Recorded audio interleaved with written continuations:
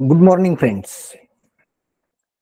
Today we are going to once again connect to our Mission Aram class.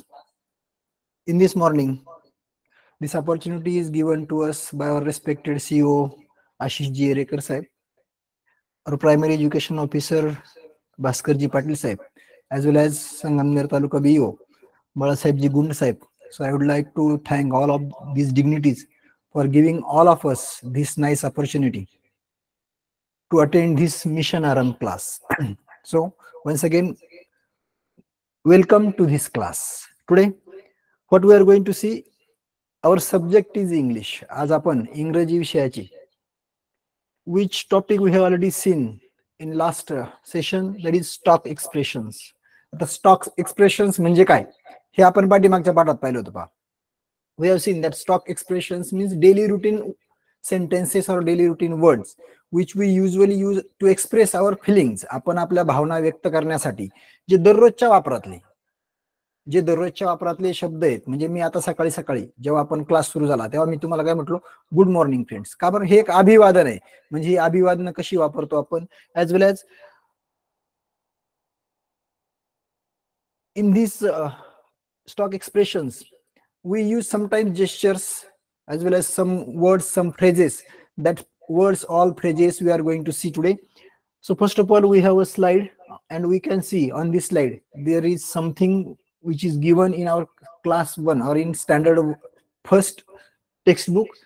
There is a lady that is she is a teacher and she is saying something to her students. आपण पाहिले आता पहिलीच्या पुस्तकामधला हा पान घेतलेले बा, याच्यामध्ये शिक्षिका आहेत ते आपल्या मुलांशी काहीतरी बोलतायत आणि त्या काय बोलतायत ते आपल्या इंग्लिश मध्ये दिलेले. आपण सकाळी जेव्हा आपल्या वर्गात जातो तेव्हा आपण आपल्या मुलं आपल्या शिक्षकांशी कसा संवाद साधतात त्यासाठीच हे एक उदाहरण आपल्याला या ठिकाणी दिले. टीचर काय म्हणतात पहा, गुड मॉर्निंग चिल्ड्रन नमस्ते. काय म्हणतायत, गुड मॉर्निंग चिल्ड्रन नमस्ते.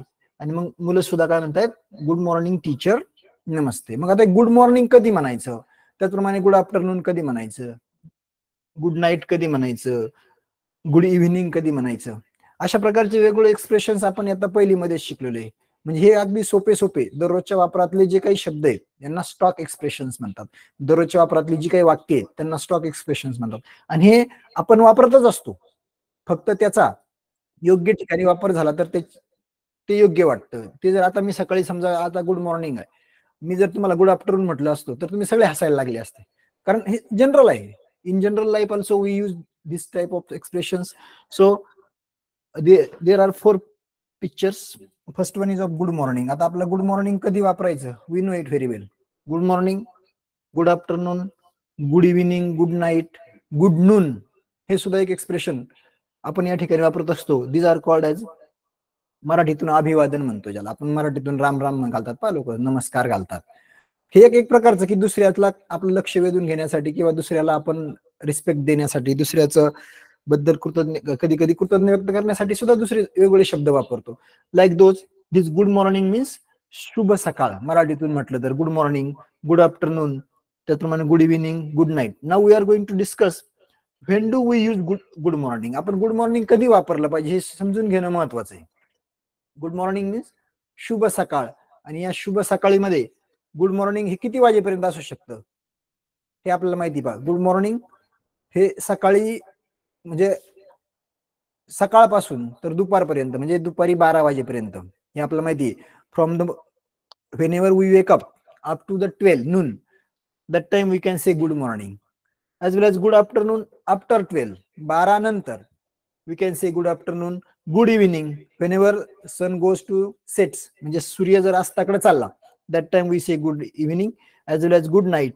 गुड नाईट हे आपण पाहतोय की जेव्हा शेवटचं, whenever we meet somebody at the last time of the day, शेवटच्या दिवशी जेव्हा आपण झोपायला जाणार आहोत, त्याच्यानंतर आपण त्यांना परत भेटणार नाही, that time we use good night. As well age good noon, म्हणजे अगदी 12 वाजता जर आपण एखाद्याला भेटलो, that time we have to say good noon. Okay, in this way these 4 or 5 expressions we have seen. Next slide. In this slide there are some faces. हे faces सुद्धा most of the time these faces R also questioned in our exam. The first question is, you can see, this is, what is this? I am happy. म्हणजे जेव्हा आनंदी असणार आहे, I am happy म्हणजे मी आनंदी आहे, that time we can see this type of face. Emojis आपण म्हणतो पहा आपल्या मोबाईलमध्ये सुद्धा डेली रुटीनच्या यूज साठी आपण whenever we type messages, that time also we use this type of emojis. म्हणजे आपल्याला जर आनंद झाला तर I am happy, that time we use this type of emoji. Age well age next one is I am sad. आपण दुःखी झालोय, that time we can use this type of emoji. I am tired. Tired म्हणजे काय? बरोबर, tired म्हणजे थकलेलं. म्हणजे whenever we get tired that time say I am tired. आणि अशा प्रकारचे घाम येतानाची एक इमोजी आपण त्या ठिकाणी टाकू शकतो. आय एम स्लीपी म्हणजे मला आता झोप येते, मला खूप झोप आली, अशा प्रकारचं जेव्हा आपल्याला बोलायचं असतं किंवा अशा प्रकारची emoji we can use this type of emoji. I am scared. आता स्केअर्ड म्हणजे काय? मी घाबरलेलो आहे. आय एम स्केअर्ड म्हणजे मी घाबरलेलो आहे, that time we can use this type of emoji. Okay. Next one is I am angry. I am angry म्हणजे काय? मला राग आलाय. मग आपल्याला राग आल्यावर आपण कसं करतो हावभाव, that type of emoji we can use whenever we R angry. I feel proud. आता प्राऊड म्हणजे काय? आणि आपल्याला कधी वाटतं प्राऊड? आपण जर एखादं काही काम केलं, चांगलं काम केलं, तर आपल्या घरच्यांना प्राऊड वाटतो, आपण चांगला अभ्यासात प्रगती केली असेल किंवा आपण काही समाजाच्या उपयोगाचं काम केलं असेल, that time we can say our parents says I feel proud. किंवा आपण एखाद्या परीक्षेत चांगलं यश मिळवलं असेल, if we own any matches, there are different types of matches, that time whenever we own that match, that time we can say our parents says I feel proud. Now I feel shy. Shy म्हणजे काय? आता SHY, shy. Yes, shy means लाजणी. मला आपलं कधी कधी लाजल्यासारखं वाटतं, that time we can say I feel shy. In this way there are different emojis. Okay, now this is the next slide, and in this slide, in the third standard, we have seen all these type of pictures. In this picture, that boy is painting he's doing work on that flower pot. The flower pot ला colour देतोय, है की नाही? whenever that girl किंवा त्याची बहीण असेल किंवा त्याची मैत्रीण असेल, that time whenever see that boy is really doing very good work, that time what did she say? How sweet. काय म्हटली ती? How sweet. जेव्हा रंगावता at the time of painting तो फ्लॉवर पॉट पडला, तेव्हा तो मुलगा काय म्हटला? त्याच्या हातातून निसटला तो, है की नाही? मग तेव्हा ओ नो. काय म्हटला तो? Oh no. म्हणजे काहीतरी वाईट घटना घडते, त्या टायमाला आपल्याला वाईट वाटतं की नाही, म्हणजे काहीतरी चुकलंय आपलं. अशा वेळेत काय वापरतं त्यांनी? Oh no. नेक्स्ट वन, आता त्याने ओ नो म्हटलं, त्याचा तो फ्लॉवर पॉट पडला, त्यावेळी त्या मुलीने दुःख झालं असेल की आपल्या भावाने, आपल्या मित्राने एवढा छान फ्लॉवर पॉट रंगवला होता आणि तो पडला, तो फुटलेला दिसतोय पहा चित्रामध्ये. That time that girl says how sad. How sad म्हणजे किती वाईट झालं. त्यानंतर तो फ्लॉवर पॉट त्याच्या बहिणीने किंवा त्याच्या मैत्रिणीने परत उचलला, तो परत तिला चिटकवून दिलाय, आपण ते चिटकवताना दाखवते. आणि मग त्याचा भाऊ काय म्हणतो? ग्रेट. काय म्हटला? ग्रेट. आणि मग हे सर्व जेव्हा त्यांनी त्यांच्या आजीला दाखवलं, दॅट टाइम दॅट अचानक म्हणजे एवढं छान रंगवलेलं पाहून त्या आजीने काय एक्सप्रेशन दिलं? What a surprise. काय एक्सप्रेशन दिलं? What a surprise. What a surprise म्हणजे काय? वा, किती सुंदर, छान. म्हणजे अगदी नवल वाटण्यासारखं काम त्या मुलांनी केलं होतं. That time there grandmother says what a surprise. Okay, now let's see next picture. आता जेव्हा लुक ॲट दिस, हे excuse me. What is this? Excuse me. Excuse me कधी वापरायचे? हे पहा, अशा प्रकारचे वेगवेगळे क्वेश्चन्स आपल्या येतात. Excuse me, when do we have to use excuse me? Excuse me म्हणजे काय? Whenever we R going to disturb anybody. म्हणजे दोघांचं काहीतरी चालू आहे किंवा एखाद्याला आपल्याला रस्त्यातून जायचंय आणि मध्ये काहीतरी अडथळा आहे किंवा एखादा माणूस उभा आहे, आपल्याला त्याला सांगायचं की मला बाबा रे थोडीशी जागा दे. That time we have to use excuse me. म्हणजे आपल्याला थोडीसं दुसऱ्याचं लक्ष आपल्याकडे वेधून घेण्यासाठी, आपल्याला काहीतरी मी आहे मला याची जाणीव करून देण्यासाठी, that time we have to use excuse me. Oh no म्हणजे काहीतरी आपल्याला जर वाईट वाटलं, that time we use oh no. We have already seen in last picture. Okay, now there are some action words. हे पहा ऍक्शन वर्ड्स आहे. या प्रकारचे ऍक्शन वर्ड्स सुद्धा आपल्याला परीक्षेमध्ये विचारले जातात की ही कोणती कृती करताना आपल्या चित्रामध्ये दिसत आहेत. They give us different pictures and we have to identify what is that picture about. ते चित्र कशा संदर्भात आहे. Okay, let's see one by one. ही मुलगी वाचते पहा. What is that action, what is her action. Reading म्हणजे वाचण्याची ऍक्शन आहे. लिहिण्याच्या ऍक्शनला काय म्हटलंय, writing, eating, washing hands. Sometimes there are pictures also as well as there are sentences also, and they have given us that picture is of reading and they have given 4 options. 4 options दिलेले असतात आणि त्याच्यामध्ये वेगवेगळे अक्षर, C is reading, C is writing, C is eating, C is sleeping, whatever it may be. But that time we have to identify the correct answer.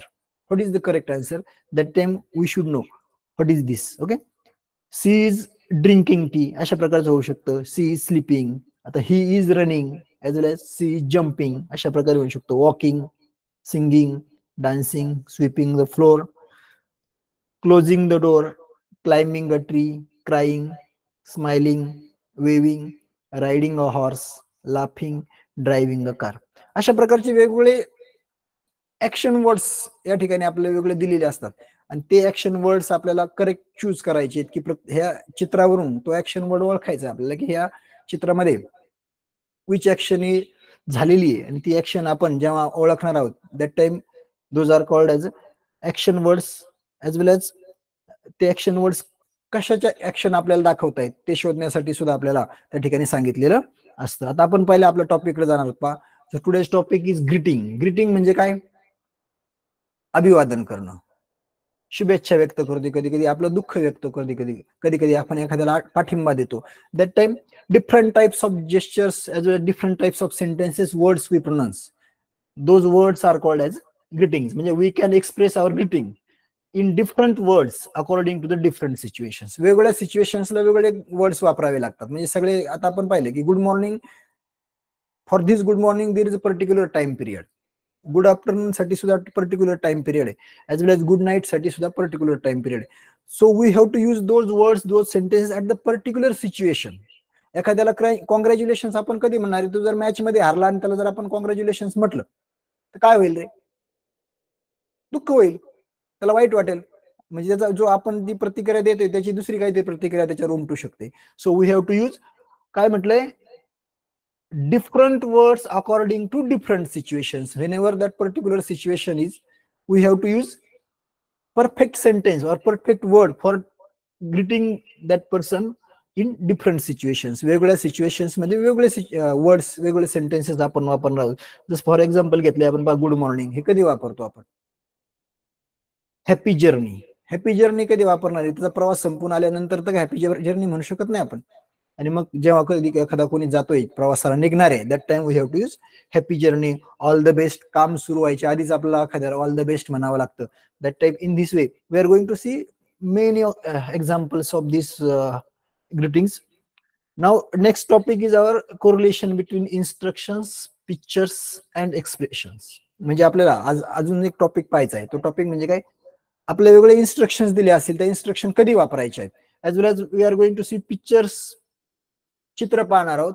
आणि with the connected for expressing those picture or describing those pictures we use different sentences. आणि मग हे pictures describe करण्यासाठी, pictures चित्र वाचन करण्यासाठी आपण कोणकोणते सेंटेन्सेस वापरतो.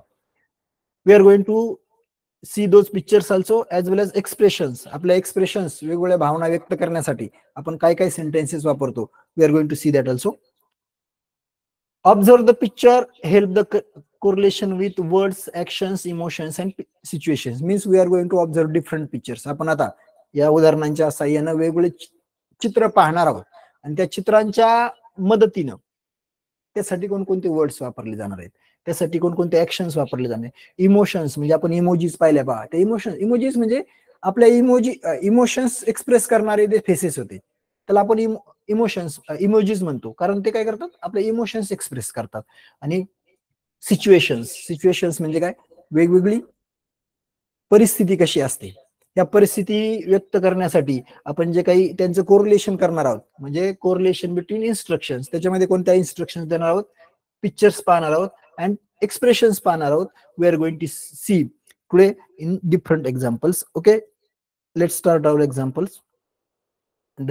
This first example is from 2017 question paper. हे पहिले एक्झाम्पल घेतले पहा आपण आता. काय? Okay, we R going to read this. Ajay was ill. Rishikesh visited him in hospital. Before leaving hospital, he said. आता हे आपल्याला काय करावं लागणार आहे, नुसता क्वेश्चन वापरून नाही, कारण याच्यामध्ये आपलं बरेचसे हे जेव्हा दिलेले आहेत उदाहरण, that time the 4 options R really connected to that particular sentence. ते वाक्याच्या संदर्भातच असतात. But we have to see what is actually given in this sentence. म्हणजे त्या सेंटेन्स मध्ये नेमकं काय दिलेलं आहे, त्याचा अर्थ योग्य लावणं सुद्धा गरजेचं आहे. जर आपण त्याचा अर्थ योग्य लावला नाही तर वेगळं एक्सप्रेशन आपण या ठिकाणी वापरू शकतो, and that time it will be wrong answer. So first of all we R going to discuss what is given in this sentence. Ajay was ill म्हणजे काय माहिती आपला, अजय आजारी होता. Rishikesh visited him in the hospital. ऋषिकेशने काय केलं, व्हिजिट दिली. कुठं व्हिजिट दिली, हॉस्पिटलमध्ये दिली. Before living hospital he said. आणि मग हॉस्पिटल सोडणे अगोदर, लिव्हिंग म्हणजे काय, सोडणे, म्हणजे हॉस्पिटलमधून निघताना थोडक्यात त्यांनी तो अजयला काहीतरी म्हटलाय. काय म्हटला, फर्स्ट आन्सर इज वेलकम. मग वेलकम म्हणेल का, तो हॉस्पिटलमध्ये वेलकम करतो कोणी कोणाला, आणि तो आजारी आहे, त्याला हॉस्पिटलमध्ये वेलकम म्हणता येईल का आपल्याला. गो टू अनदर डॉक्टर म्हणजे तो एखाद्या हॉस्पिटलमध्ये, that time we have can we say go to another doctor. तो दुसऱ्या डॉक्टर का, अरे बाबा ह्या हॉस्पिटलमध्ये कशाला आलायस, किंवा हॉस्पिटलमध्ये का बरं ऍडमिट झालायस. त्याच कॉंग्रॅच्युलेशन्स, कॉंग्रॅच्युलेशन्स म्हणू शकतो का, वा खूप छान, तुझं कॉंग्रॅच्युलेशन्स तुला की तू या हॉस्पिटलमध्ये आलास. की काय म्हणाल तो, गुड वेल, गेट वेल सून. याच्यापैकी कोणतं वाक्य वाटतंय की त्यांनी ते अजय आजारी असताना ऋषिकेशनी त्याला हॉस्पिटलमध्ये भेट दिल्यानंतर कोणता योग्य sentence we have to use. Ajay was ill, आणि मग त्यावेळी कोणतं वापरू शकतो आपण, गेट वेल सून. काय म्हणून अजय त्याला, अजयला काय म्हणाल तो Rishikesh, get well soon. Get well soon म्हणजे काय, लवकर बरा हो बाबा, you are in hospital but you have to get well soon and you have to come home early. Okay, अशा प्रकारे आपण अर्थ लावून त्या प्रश्नाच्या उत्तरापर्यंत जायचंय. ओके, नेक्स्ट क्वेश्चन इज,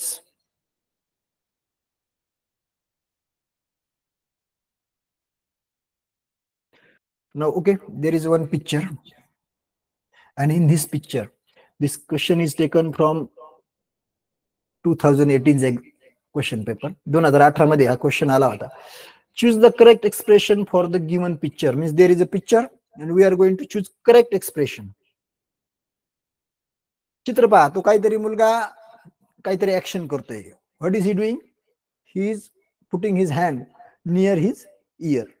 म्हणजे तो त्याच्या कानाजवळ हात घेऊन गेलाय, आणि काय त्याला सांगायचं असेल नेमकं बरं. Okay, let's see 4 answers. First one is what's wrong, I don't know, I can't hear you, I don't like it. मग याच्यापैकी काय त्याला म्हणायचं असेल, व्हॉट्स रॉंग असं आपण कधी म्हणतो, as well age I don't know, I can't hear you, I don't like it.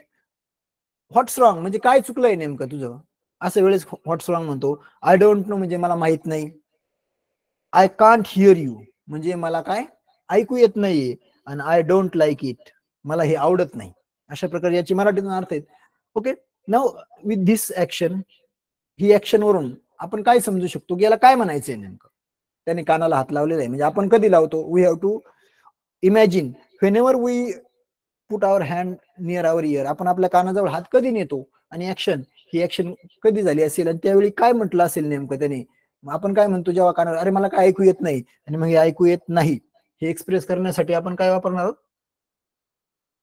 I can't hear you. म्हणजे तू मोठ्याने बोल, आय कांट हिअर यू मला तुझं काही ऐकू येत नाही. अशा प्रकारचं आन्सर आपलं असेल. ओके,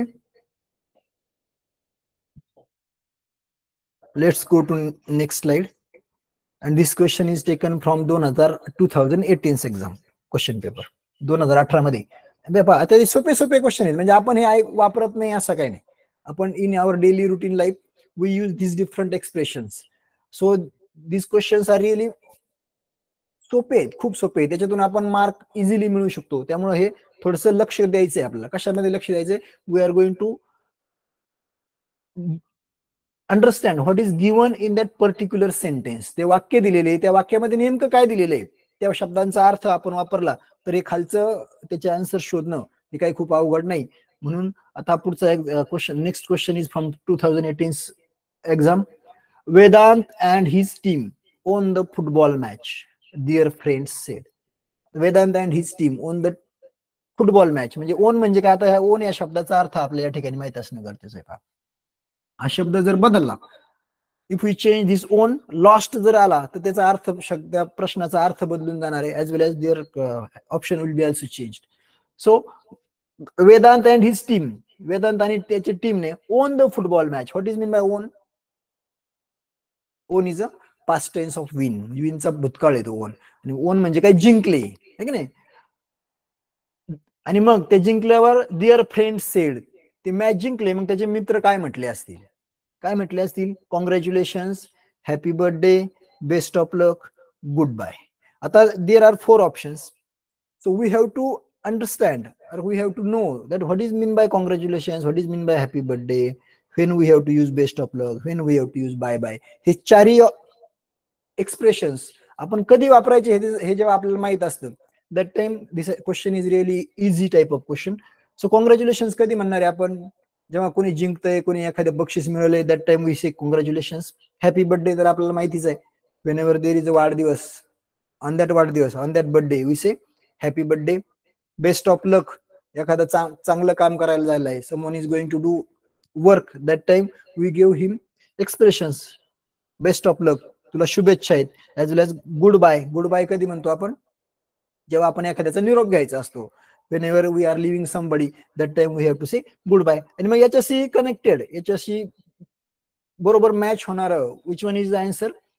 ओन झालाय, जिंकलाय, that time we have to say congratulations. काय म्हणावं लागणार आपल्याला? कॉंग्रॅच्युलेशन्स. पण जर इथे ओनच्या ऐवजी लॉस्ट असा शब्द असता, हा क्वेश्चन जर फिरलेला असता की Vedanta and his team lost the football match, असं जर असतं, दॅट टाइम कॉंग्रॅच्युलेशन्स वापरता आलं असतं का आपल्याला? आणि जर आपण कॉंग्रॅच्युलेशन्स वापरलं असतं तर मग काय झालं असतं? तिथे भांडणाचा पाया झाला, है की नाही? म्हणजे जेव्हा लॉस्ट म्हणजे हरले ते, त्यावेळेला आपण कॉंग्रॅच्युलेशन्स असं वापरू शकत नाही. त्यावेळेला आपण काय म्हटलं असतं मग? बेस्ट लक नेक्स्ट टाइम, म्हणजे अजून तुम्हाला पुढच्या ह्याच्यासाठी शुभेच्छा आहेत, अशा प्रकारचं एक्सप्रेशन आपण वापरलं असतं. Okay.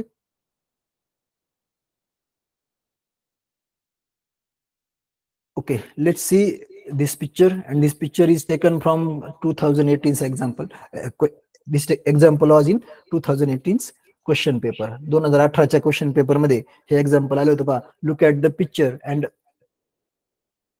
The expression given below. आपलं चित्र पाहायचंय आणि त्याच्यात कोणतं expression grand मदर्सने, what will be the grand mother's expression. आपण पहिल्यांदा चित्र पाहिलं होतं, त्या चित्रामध्ये सुद्धा there was this type of picture, and in that picture that expression was given. आता तुम्हाला आठवतंय का? आपण अगोदर सुरुवातीलाच ते एक चित्र पाहिलं होतं की flower pot, that boy was colouring that flower pot, and that time at the last there was a granny or grandmother. She saw that flower pot and what does she said? ती काय म्हणाली होती? How sad म्हणाली असेल का? एवढं सुंदर जेव्हा त्यांनी ते फ्लॉवर पॉट दाखवलं, that time what a surprise, how miserable, what a पिटी. अशा प्रकारचे तेव्हा आपले एक्सप्रेशन्स असणार आहेत. That time we have to know what is meaning of this all words. या शब्दांचा अर्थ आपल्याला माहित पाहिजे. And that and only that time we can find correct answer. Now we know that whenever that granny say that very good coloring flower pot, that time काय म्हटली असेल त्याची आजी? हाऊसॅड म्हटली असेल का? किती वाईट झालं, एवढं छान रंगवलंय, किती वाईट झालं, असं म्हटली असेल का? व्हॉट अ सरप्राईज, वाव, किती छान बनवलंय, नवल वाटलं असेल तिला, की नाही, तिच्या नातवंडाने एवढं छान फ्लॉवर पॉट बनवलंय. As well age how miserable, what a पिटी. आपल्याला माहिती आहे आता व्हॉट अ सरप्राईज हे आपण त्या चित्रामध्ये पाहिलं होतं, म्हणून याचं करेक्ट आन्सर कोणतं येईल? What a surprise. ओके.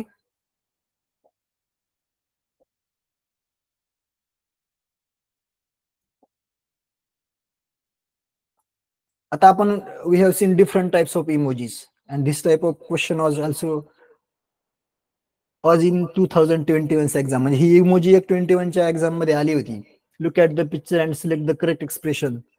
या इमोजीवरून आपल्याला या फेसवरून we R going to find correct expression. कोणतं एक्सप्रेशन करेक्ट त्या ठिकाणी वापरलं होतं. We R going to see that the first one was scared, happy, proud and sleepy. आता आपण त्याच्या we R going to recall that picture. आपण ते पिक्चर रिकॉल करू. आपण थोड्या वेळापूर्वी पाहिलं होतं पहा. In that there were different emojis and this emoji is from the expressing one of the answer. याच्यापैकी या आन्सर पैकी एक इमोजी एक्सप्रेस करते, काहीतरी सांगते. मग आता पहिलं स्केअर्ड. या शब्दांचे अर्थ आपल्याला माहित असले, we should know what is the meaning of this words. What is mean by scared, what is mean by happy, what is mean by proud and what is mean by sleepy. आता scared म्हणजे काय? जेव्हा कधी आपण घाबरलेलो असतो that time we can say scared. Happy, happy म्हणजे आनंदी. Proud म्हणजे अभिमान वाटणं. ॲज वेल एज स्लीपी म्हणजे झोप आलेलं सर, मला खूप झोप आली, आय एम स्लीपी. आपण पाहिलं होतं.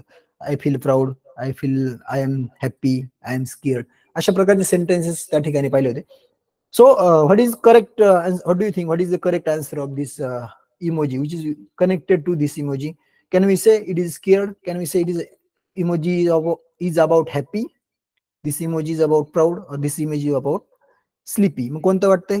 Okay, very good. स्केअर्ड. कोणतं आहे? स्केअर्ड. स्केअर्ड म्हणजे घाबरलेला. मग हे वाटतं ना आपल्याला त्याच्या चेहऱ्यावर पाहून की तो घाबरलेला आहे. Okay, look at the picture and choose the correct option. Now we are going to see this picture and what is the correct option to express this picture. हे चित्र आहे पहा. This picture is taken from, I think this is railway platform, and there is one guy. He is waving his hand, as well as there is somebody. He is taking his suitcase and going away. That time what should be the correct expression to express? म्हणजे जो मुलगा आता काय म्हणणार आहे आणि या expression कशा संदर्भात आहे, म्हणजे काय आपल्याला त्याच्यातून सांगायचे. वा first answer is given welcoming someone. मग असं बाय बाय करताना आपण वेलकमिंग करतोय का? Calling someone, calling, as well age saying good by two someone.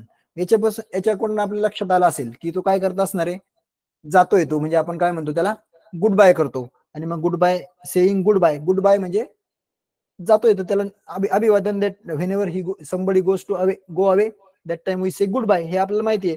आणि मग हे बाकीच्या शब्दांचा काय अर्थ होतोय बरं, आपण लावण्याचा प्रयत्न करू. वेलकमिंग समवन, वेलकमिंग म्हणजे काय? एखाद्याचं स्वागत करायचं असतं. कॉलिंग समवन, एखाद्याला बोलवायचं असतं. कॉलिंग म्हणजे काय? भांडण चालू असतं.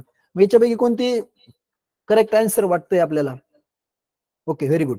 The last one is the correct answer is saying good by two someone. एखाद्याला शेवटचा निरोप द्यायचा आहे. निरोप देताना आपण काय म्हणतो? Good by two someone. तर कुठेतरी चाललंय, दॅट टाइम वी गिव्ह, त्याला आपण निरोप देतो, त्यावेळी आपण काय म्हणतो? Good bye.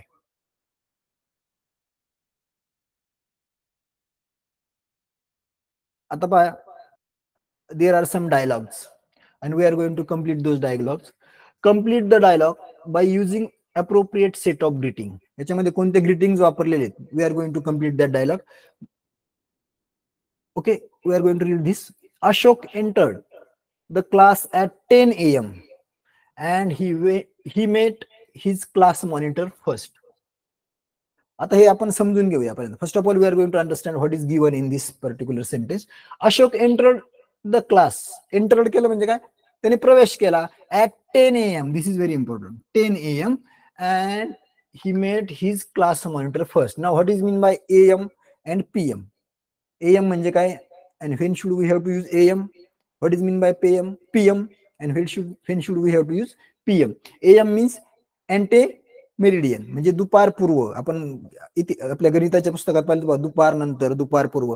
AM means anti meridian and PM means post meridian म्हणजे दुपार नंतर, दुपार पूर्व. अशा प्रकारे AM आणि PM वापरायचं असतं. म्हणजे सकाळी जेव्हा रात्री 12 ते दुपारी 12 पर्यंत जो काळ आहे, that time we have to use AM. आणि रात्री दुपारी 12 ते रात्री 12 पर्यंत, that time we have to use PM. म्हणजे काय? आता Ashok entered the class at 10 a.m. म्हणजे अशोकने 10 वाजता त्याच्या वर्गामध्ये एंटर केलंय.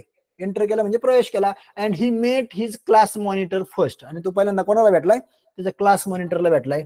That time we R what does he said that time, and what was his expression, we are going to see and we are going to complete this dialogue. मग अशोक काय म्हटलं असेल तिला, त्याचप्रमाणे त्या जयाने तिला काय उत्तर दिलं असेल हे आपल्याला शोधायचंय. The first one is good afternoon. म्हणजे जेव्हा अशोक म्हटलं असेल 10 वाजता एंटर केलं असेल, तेव्हा अशोक म्हटलं असेल का गुड आफ्टरनून, आणि मग त्याने गुड आफ्टरनून म्हटल्यावर जया म्हटली असेल का वेलकम. म्हणजे we R going to use 2 words, वेगळे वेगळे शब्द आहेत. अशोकचा एक वर्ड आहे आणि जयाचा एक वर्ड आहे. We R going to find those. समज good morning it's not fair. म्हणजे जर अशोक म्हटला गुड मॉर्निंग जया, तर जया काय, wow Ashok it's not fair. त्यानंतर गुड मॉर्निंग वेलकम. म्हणजे जर अशोक म्हटलं असेल गुड मॉर्निंग जया, तर जया काय म्हटली असेल, वाव अशोक वेलकम. आणि जर अशोक म्हटला असता good night Jaya, wow Ashok so nice of you. म्हणजे याच्यापैकी आता आपला शब्द माहिती आहेत, शब्दांचे अर्थ माहिती आहेत. What will be the correct expression to use whenever Ashok enters in at 10 AM, 10 वाजता, सकाळी 10 वाजता आलाय. मग दॅट टाइम तर काही गुड आफ्टरनून म्हणू शकत नाही, ओके नाही. गुड आफ्टरनून कधी म्हणतो, वी नो इट आफ्टर 12 और afternoon we say good afternoon. Good आफ्टरनूनचा अर्थ आफ्टरनून मीन्स नूनच्या नंतर, म्हणजे 12 नंतर. दॅट टाइम गुड आफ्टरनून तो 12 नंतर आलाच नाही, म्हणजे हे पहिलं चुकीचंच आहे. Good morning it's not fair. Good morning शुभ सकाळ, 10 वाजता आलाय तो. इट्स नॉट फेअर या शब्दाचा अर्थ काय होतो, हे चुकीचं आहे. इट्स नॉट फेअर म्हणजे काय, हे योग्य नाही. मग ही कशाला म्हणेल अशोकला हे योग्य नाही, म्हणजे हे पण चुकीचंच वाटते. Good morning welcome. म्हणजे जर अशोक म्हटला गुड मॉर्निंग जया, जया करेन wow Ashok welcome. Good morning Jaya, good morning म्हटला 10 AM होतं, म्हणजे good morning is correct. Welcome, कोणी आपल्याकडे जर आलं तर आपण त्याला वेलकम करतो. म्हणजे मला या ठिकाणी जे काही उत्तर आहे ते काय वाटतंय, गुड मॉर्निंग आणि वेलकम. बरं, आता आपण चौथं पाहू. बरं बसतंय का त्या ठिकाणी. Ashok says good night. Good night म्हणेल का अशोक, तो कोणत्या वेळी आलेला आहे, 10 AM ला, म्हणजे good night. This is not correct. So what is the correct answer, good morning. What is the correct answer, good morning. मग काय त्याचं डायलॉग काय कम्प्लीट होईल, अशोक काय म्हणेल, good morning Jaya. That time Jaya will say wow Ashok welcome. काय dialogue तयार झाला, wow Ashok welcome. So the correct answer is third one. अशा प्रकारचे डायलॉग सुद्धा आपल्याला कंप्लीट करायला येतात. ते आपल्याला त्या वेळेनुसार वेळ पाहून, म्हणजे आता तिथे 10 AM दिलं होतं म्हणून आपण गुड मॉर्निंग म्हटलो, त्याच्याऐवजी जर 12 PM दिलं असतं किंवा 3 PM दिलं असतं, वेगळे असते, तर त्यावेळी ते एक्सप्रेशन बदलले असते. Now let's see next question. Choose the greet which is not suitable to the given event. म्हणजे आता काय करायचं आपला, विच इज नॉट सुटेबल या अर्थाचा, या शब्दाचा अर्थ सुद्धा समजून घ्यायचा आहे. Which is not suitable, suitable नाही म्हणजे योग्य नाही, ते लागू होत नाही. Okay. The sentence is my friend Om is going to appear for the scholarship exam. माझा मित्र ओम इज गोइंग टू अपियर, म्हणजे तो काय झालाय, परीक्षा द्यायला चाललाय. कोणती परीक्षा द्यायला चाललाय, scholarship exam. That time his friend Saint some greets. आणि त्याच्या मित्रांनी त्याला काही शुभेच्छा पाठवल्यात, आणि मग त्या शुभेच्छा पाठवल्यात, परंतु आपल्याला काय शोधायचंय, choose the greet which is not suitable. इथं सुटेबल नाहीये, योग्य नाही, म्हणजे चुकीचं आहे, ते शोधायचंय आपल्याला. ओके, लेट्स सी और let's read all these 4 answers. First one is all the best ओम. काय पाठवले, पहिल्याने ऑल द बेस्ट ओम, दुसऱ्याने पाठवले कॉंग्रॅच्युलेशन्स ओम, तिसऱ्याने पाठवले best of luck Om, and the fourth one is wish you all the best ओम. म्हणजे तो काय करायला चाललाय, परीक्षा द्यायला चाललाय. He is going to appear scholarship exam, म्हणजे तो आता एक परीक्षा द्यायला चाललाय, त्याचा रिझल्ट आलेला नाही, परीक्षा द्यायला चाललाय. That time which one is not suitable हे शोधायचं आपला. All the best Om. Okay, very we know that whenever we go, somebody goes to do something or some any work, that time we say all the best. एखाद्या काम सुरू करतोय एखादा माणूस, तर त्याला आपण शुभेच्छा देतो, तुझ्या कामाला सुरू होण्यासाठी शुभेच्छा. कॉंग्रॅच्युलेशन्स ओम. कॉंग्रॅच्युलेशन्स म्हणजे काय, कधी म्हणतो आपण कॉंग्रॅच्युलेशन्स, एखाद्याने काही यश संपादन केलेलं आहे, that time we say congratulations. Best of luck Om.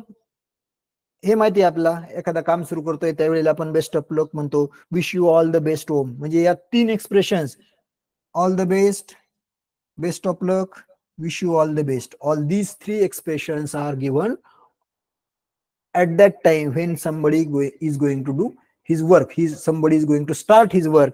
But congratulations, we know we have to use congratulations, this type of expression whenever somebody completes his work. म्हणजे जेव्हा एखाद्याचं काम पूर्ण होते, यशस्वी पूर्ण होते, that time we can say congratulations. म्हणून not suitable कोणतं येते, आपला आन्सर कोणता असणार आहे, कॉंग्रॅच्युलेशन्स होम. हे चुकीचं आहे, म्हणजे आपल्याला शोधायचं पण चुकीचं होतं, not suitable.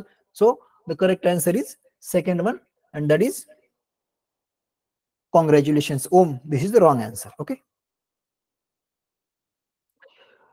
so the next sentence is about read the situation and choose the correct grit. आपला आता सिच्युएशन वाचायची आहे आणि करेक्ट ग्रिट या ठिकाणी कोणतं असणार आहे ते शोधायचंय. So we R going to read this first sentence. What is that? yesterday I returned home at 12 p.m. from my friend's house after wishing. आता हे याचा अर्थ समजून घेणं खूप महत्वाचं आहे. yesterday म्हणजे काल, आय रिटर्न होम, मी परत आलो घरी, कधी? At 12 p.m. कधी आलो? At 12 p.m.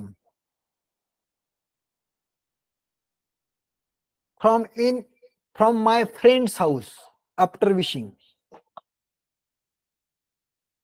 कधी? 11 PM ला. पीएम म्हणजे माहिती आहे आपल्याला, आपण कधी, आपल्याला माहिती पीएम कधी वापरतो आपण? पीएम, पोस्ट मेरिडियन, म्हणजे दुपारी 12 ते रात्री 12 पर्यंत we have to use PM. From my friends house after wishing म्हणजे तो त्याच्या मित्राच्या घरून आलाय, कधी? रात्रीच्या 11 वाजता, आणि त्यांनी त्याला विश केलं निघताना, मित्राच्या घरून निघताना त्यांनी त्याला विश केलं. काय केलं? Good morning, you R welcome, good night, have a nice day. याच्यापैकी काय केले ते आपल्याला शोधायचे. मग गुड मॉर्निंग कधी म्हणणार आहे आपण? इथे जर पीएम असतं, पीएम आहे, इथे जर एएम असतं, दुपारी 12च्या अगोदर असतं, that time we can say. पण तू गुड मॉर्निंग कधी म्हणणार? जेव्हा पहिल्यांदा भेटतो तेव्हा, शेवटी भेटताना गुड मॉर्निंग म्हणत नाहीत. यू आर वेलकम, एखाद्याचं स्वागत करायचंय, that time we can say you R welcome. Good night, शुभरात्री, and have a nice day, म्हणजे तुला या दिवसासाठी शुभेच्छा आहेत. मग कोणतं योग्य होते? रात्री 11 वाजता तुला भेटून निघालाय, म्हणजे we know that whenever we meet at the last time of that day in the night, that time we can say good night. रात्री जेव्हा आपण शेवटचं भेटतो, यानंतर आता झोपणारच आहोत, त्यानंतर किंवा आपण त्याला परत भेटणार नाही रात्रीचं, that time we have to use good night. So the correct answer is good night.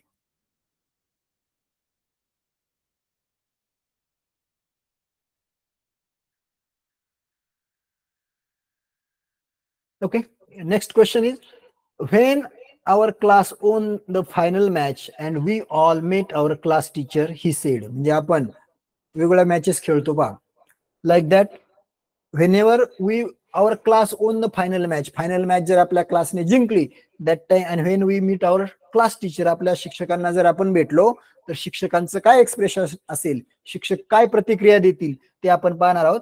The first one is, alas, it's very sad, I didn't like this, you did very bad, congratulations, I am proud of you. काय वाटतं तुम्हाला? There is only one correct answer and 3 are wrong. But the first one is, alas, it's very sad. हे फार दुःखाचं आहे, वाईट झालं. I didn't like it, मला हे आवडलं नाही. You did very bad, हे तुम्ही म्हणजे तुमचं खूप चुकलंय काहीतरी. And congratulations, I am proud of you. Congratulations, I am proud of you म्हणजे मला तुमच्याबद्दल अभिमान वाटतो. अशा प्रकारचं या शब्दांचे अर्थ आहेत, या वाक्यांचे अर्थ आहेत. मग क्लास ओन द मॅच, काय झालं इथं? इथं सुद्धा शब्द कोणता आलेला आहे? On the match. ओन म्हणजे काय? जिंकणं. तो क्लासने मॅच जिंकली आहे आणि त्यावेळी शिक्षकांना अभिमान वाटणार आहे, साहजिक आहे. आणि मग हे अभिमान वाटण्यासाठी सेंटेन्स कोणतं या ठिकाणी? Congratulations, I am proud of you. म्हणून शिक्षक काय म्हणतील? Congratulation students, I am proud of you. अशा प्रकारचं एक करेक्ट आन्सर याचं होणार आहे. Now there is a picture, and in this picture there is a conversation between two. The one is seller and other one is buyer. We can see. काय वाटतं बरं, चित्र कशाचं आहे तुम्हाला? What is the picture about? There is a shopkeeper as well as there is a boy, and he is saying something about something, but what is the picture about? हे चित्र कुठलं आहे, सिच्युएशन कोणती याच्यामध्ये, कशाचं चित्र वाटतंय, रेल्वे स्टेशनचं वाटतंय की घराचं वाटतंय की दुकानचं वाटतंय? Okay, this picture, there is a, what is that, trolley आहे की नाही, there is a trolley, and this type of trolley we see, where do we see this type of trolley? We see this type of trolley in grocery shops or vegetable shops. अशा प्रकारच्या shops मध्ये या ट्रॉल्या असतात. आणि मग आता आपल्याला काय करायचंय, we R going to look at the picture and select the correct conversation between two persons in the given picture. मग या चित्रामध्ये या दोन पर्सन्स मध्ये, दिस is shopkeeper as well as this is buyer. What will be the correct conversation? We are going to identify that. The first one is, hello sir, where are you going? That yes means that shopkeeper is saying airport. आता एअरपोर्टचा काही याच्याशी संबंध वाटतोय का चित्राशी संदर्भात? Okay, let's see next. What do you want? T shirt and jeans. मग आता ते दुकान कशाचं दिसतंय आपल्याला? किराणा मालाचं, grocery. That shop is of grocery shop.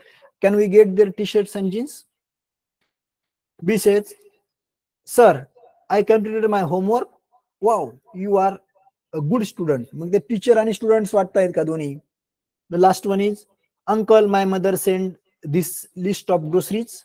Please pack it. And sure, we will deliver today. आणि मग या ठिकाणी ग्रोसरीच्या संदर्भात एक सेंटेन्स आले. काय म्हणतोय तो बायर? काय म्हणतोय? Uncle, my mother send this list of groceries, please pack it.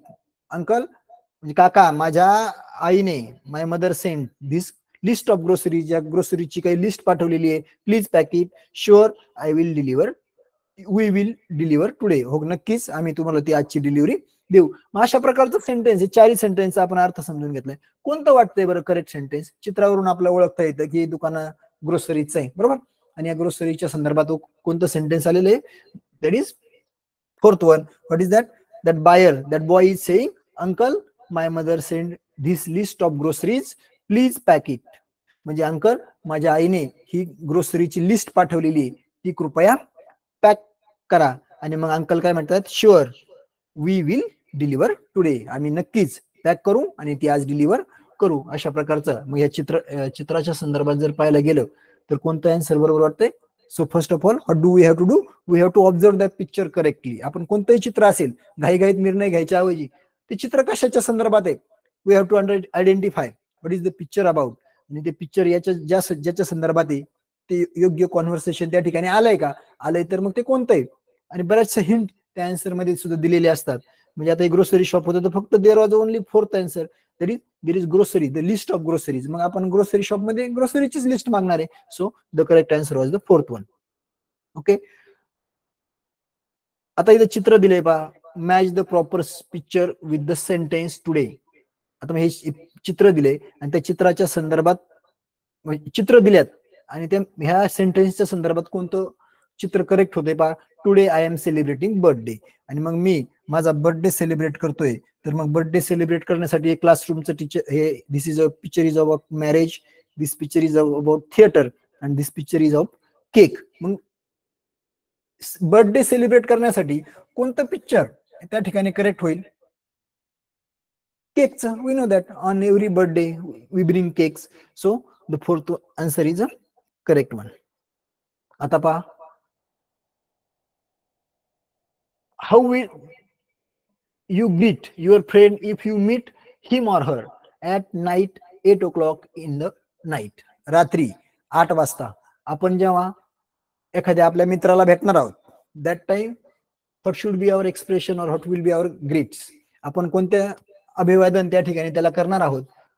How will you greet your friend? आपण आपल्या मित्राला कसं ग्रीट करणार आहे? If you meet him or her at, question इथे हा महत्वाचा आहे बा, नाईट 8 o'clock, रात्री 8 वाजता भेटलोय आपण त्याला. That time how can we greet हिम? आपण त्या मित्राला कसं ग्रीट करणार आहोत?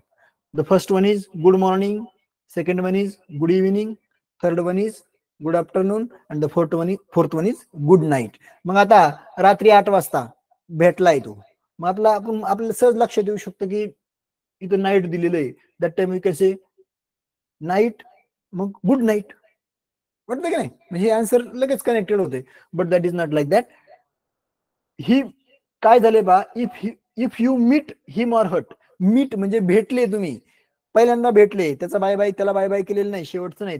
आणि ते कधी भेटले? रात्री 8 वाजता भेटले. म्हणजे पहिल्यांदा जेव्हा तुम्ही रात्री 8 वाजता जरी भेटले, that time we have to use good evening. कारण भेटले त्याला, त्याचा काही शेवटचा निरोप त्या ठिकाणी बाय बाय करत नाही आहात, त्याला भेटून चालले नाही आहात. जेव्हा आपण रात्री 8 वाजता किंवा अगदी रात्री 7 वाजता जरी शेवटचं त्याला भेटून जाणार आहोत, that time also we can use good night. But when ever we meet first time, it may be on 10 also, रात्री 10 वाजता जरी असेल, that time we have to use good evening. Okay.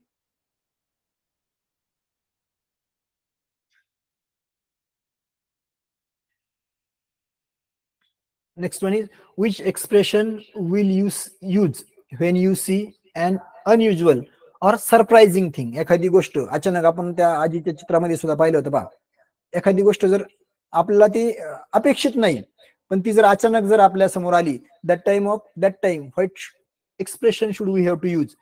How nice, what a surprise, I surprise, what a thing. आणि मग याच्यापैकी कोणतं वापरणार आहोत? आपल्याला माहिती की अचानक जर होते ते सरप्राईज असतं ते आपल्यासाठी. So that time we have to use what a surprise. काय वापरणार आहोत? What a surprise. How nice म्हणजे किती सुंदर, आय सरप्राईज मला आश्चर्य वाटलं, व्हॉट अ थिंग काय गोष्ट किती छान आहे, अशा म्हणण्याऐवजी आपण काय म्हणणार आहोत? What a surprise. Okay.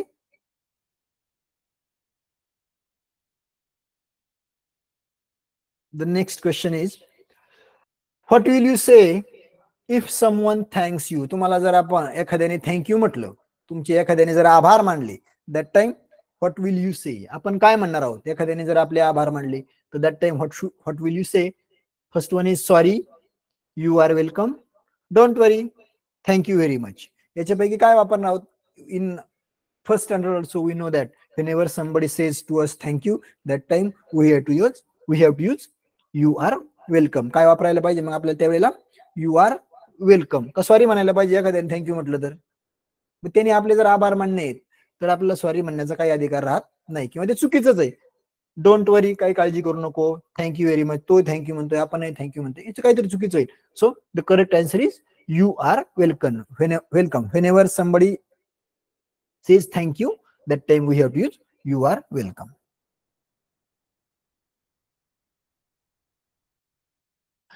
How will you ask the time to a stranger? एखादा स्ट्रेंजर आहे, स्ट्रेंजर म्हणजे कसा? ज्याला आपण ओळखत नाही, आणि त्याला तुम्हाला काय करायचंय? You R going to ask him time. त्याला वेळ विचारायचा आहे. आपल्याला माहिती की आपल्याला कोणालाही थोडंसं डिस्टर्ब करायचं असेल, किंवा आपल्याला थोडं आपल्याकडे जर कोणाचं लक्ष वेधून घ्यायचं असेल, that time we R using particular sentence pattern or particular words. Okay, we R going to see that, have you a watch, what time, tell me the time please, tell me the time, what's the time please. आणि मग या ठिकाणी आपल्याला विनंती करायची. That time we also seen, विनंती करण्यासाठी काय वापरणार आहोत आपण? Have you a watch. आपण त्याला म्हणणार काय? बाबा तुझ्याकडे घड्याळ आहे का? व्हॉट टाइम, वाजले किती?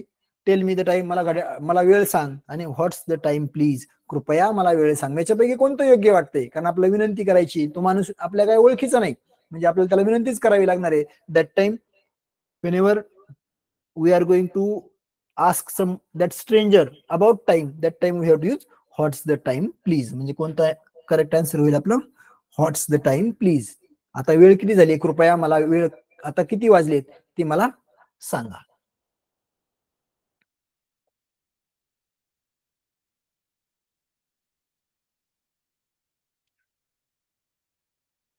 You want, आता next question is, you want to ask the way to the station to a person, with which expression will you begin to talk? म्हणजे तुम्हाला काय सांगितलं याचा अर्थ समजून घेऊ आपण. You want to ask the way to the station, म्हणजे आपल्याला स्टेशनकडे जायचंय. दॅट, आणि एखाद्या माणसाला विचारायचे, what with which expression will you begin to talk, म्हणजे तुम्हाला त्या माणसाला विचारण्यासाठी सुरुवात करायची. त्या माणसाला तुमचं लक्ष वेधून घ्यायचे, आणि त्याच्याशी बोलताना तुम्हाला सुरुवात करायची. काय करायची? तुम्हाला स्टेशनकडे जाण्यासाठी रस्ता विचारायचा आहे. That time, hello friend, look at me, talk to me, or excuse me. काय होईल? हॅलो फ्रेंड, फ्रेंड म्हणू शकतो आपण त्याला?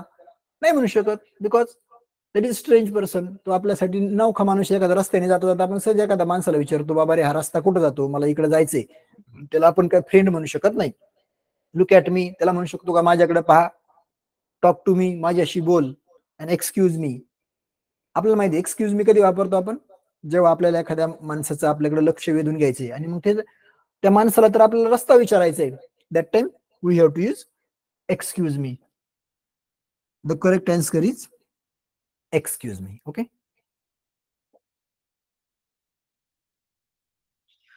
now there is a picture. Look at the picture. What must be the teacher's instruction? आता instruction दिलेली असेल त्या मुलीला, पहा ती, there is a teacher, there is a student, or there is a girl, and she is showing her hands. ती तिचे हात दाखवते. पहा मग टीचरने कोणती इन्स्ट्रक्शन दिली असेल तिला?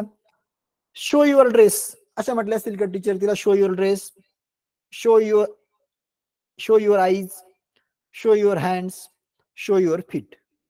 मग काय सांगितलं असेल टीचरने? दाखवलं तिच्या एक्सप्रेशनवरून आपलं लक्षात येईल तिने ऍक्शन कोणती केली. आपण पाहिले होते की ऍक्शन वर्ड्स पाहिले होते, त्याच्यामध्ये ही ऍक्शन त्या गर्लने कोणती केली?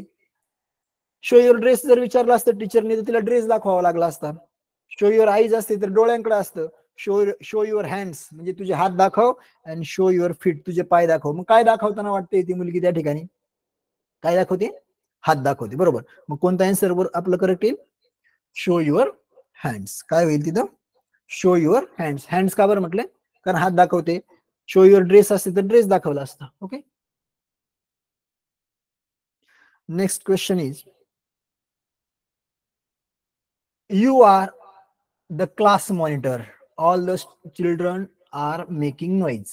म्हणजे तुम्ही क्लासचे मॉनिटर आहात, and all the children are making noise and you are going to instruct those children. मुलं खूप गोंधळ घालतायत. that time how will you instruct the children to keep quiet? तुम्हाला मुलांना शांत बसवायचे. आपण आता चौथीच्या पुस्तकात पाहिलं होतं मॉनिटरिंग द क्लास. त्याच्यामध्ये मग आपण कोणत्या प्रकारच्या इन्स्ट्रक्शन्स त्या ठिकाणी मुलांना देऊ शकतो? They have given 4 options. The first one is 1 minute please, next one is 1 at a time, third one is no noise at all, and the fourth one is pay attention. काय होते? Fourth one is pay attention. मग काय noise थांबवायचा आहे, गोंधळ झालाय, तो गोंधळ आपल्याला थांबवायचा आहे. That time what type of instructions we have to use? Because you are a monitor, तुम्ही वर्गाचे प्रमुख आहात, आणि त्या वर्गाचा प्रमुख या नात्याने तुम्हाला मुलांचा गोंधळ जर थांबवायचा असेल तर काय म्हणावं लागेल? 1 minute please, 1 at a time, no noise at all, pay attention. Noise आहे म्हणजे काय थांबवायचं आपल्याला? आता नॉइज थांबवायचा आहे. That time the word is no noise at all. म्हणजे कोणता आन्सर करेक्ट होईल? थांबा, बोलू नका, गोंधळ घालू नका. अशा प्रकारची instructions we can give to our friends और to our colleagues. That time we can say no noise at all. कोणीही गोंधळ घालू नका. अशा प्रकारच्या इन्स्ट्रक्शन आपण आपल्या वर्गातला गोंधळ थांबवण्यासाठी देऊ शकतो. Next question is, what will you say if you have made a mistake? हे आता बऱ्याच वेळा होतं पहा, व्हॉट विल यू से, आणि हे आपण वापरतो पण जेव्हा आपल्याकडून मिस्टेक होते. What will you say if you have made a mistake? तुम्ही जर काही मिस्टेक केली म्हणजे काय? What is mean by mistake? चूक केली. आपण मिस्टेक करतो, कधी कधी आपण चांगलं काम पण करतो, आणि मग मिस्टेक केल्यावर वेगळे ग्रीटिंग्स वापरावं लागतं, वेगळे शब्द वापरावे लागतात. चांगलं काम केल्यानंतर वेगळे शब्द वापरावे लागतात. So main word is mistake. आपल्याकडनं काय झालेली? Mistake. That time whenever there is a mistake from ourselves, that time what can we say? It's okay, it's all right, I am sorry, don't worry. But it's okay, it's all right, I am sorry, don't worry, we know what is the meaning of these all answers. या शब्दांचे, या एक्सप्रेशनचे अर्थ आपल्याला माहिती. It's okay कधी वापरणार आहोत आपण? इट्स ऑल राईट कधी वापरणार आहोत? I am sorry and don't वरी. मग मिस्टेक झाल्यानंतर काय म्हणायचं असतं? I am sorry. Okay, very good. I am sorry.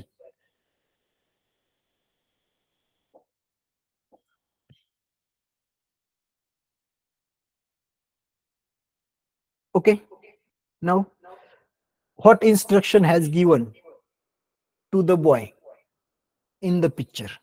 चित्र दिलेले पहा. या चित्रामध्ये दिसतंय काय? दिसतंय आपल्याला? त्या मुलाने काय केलेत?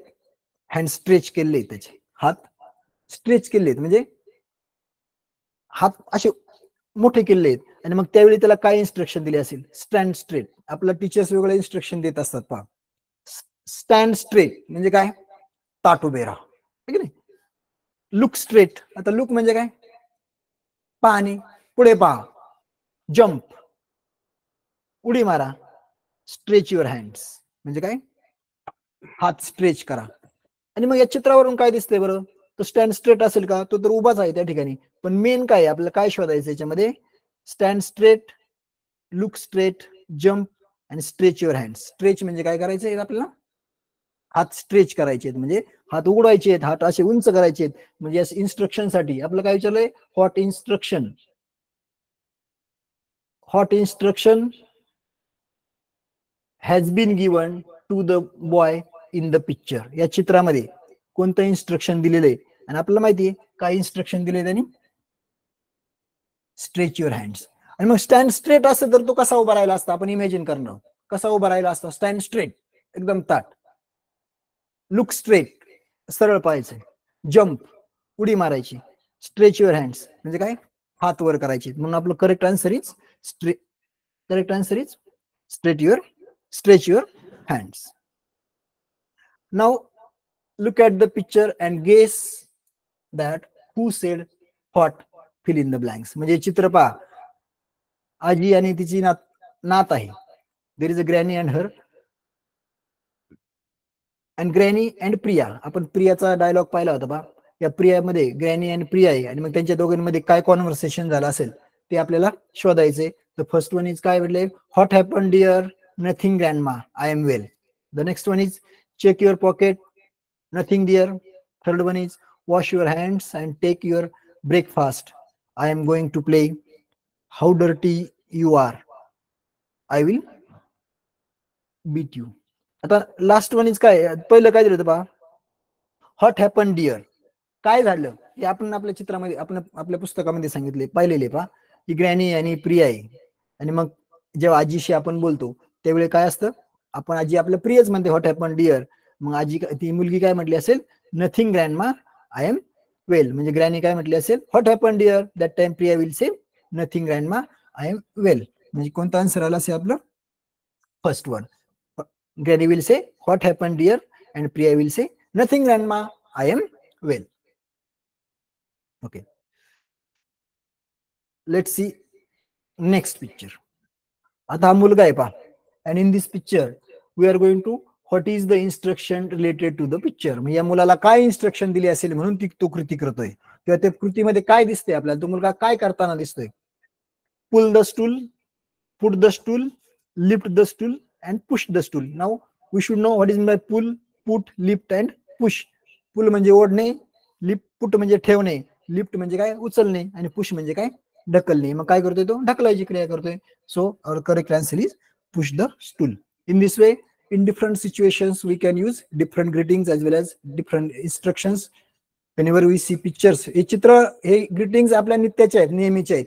सो हे आपण अगदी सोपे सोपे पद्धतीने वापरू शकतो, आणि याचा आपल्याला परीक्षेमध्ये सुद्धा मार्क इझिली मिळू शकतो. याच्यासाठी अजून थोडासा अभ्यास आपण चित्राच्या साहाय्याने करायचा आहे, आणि पुढच्या अभ्यासासाठी शुभेच्छा. Okay, let's stop here, we will meet in next session. Thank you.